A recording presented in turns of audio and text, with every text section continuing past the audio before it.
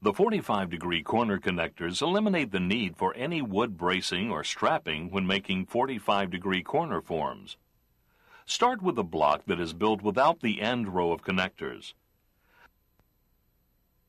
Set it on the lines chalked onto the slab. Position the block so that the outside corner web is 2 bars from the corner. Mark the cut. You can save some time cutting by setting the block for the next course on top, transferring the marks, and cutting both blocks at once. When setting the second block, remember to line up the webs and allow for proper offset. Temporarily assemble the block for the other side with just a couple connectors to align the webs.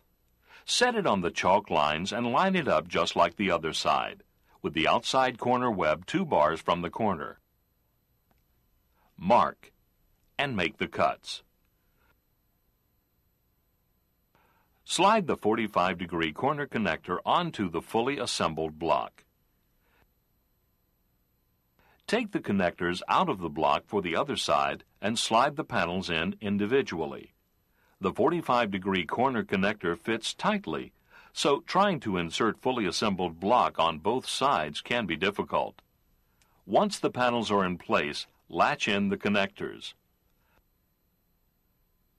Mount Texas tees on the empty webs on the outside of the corner.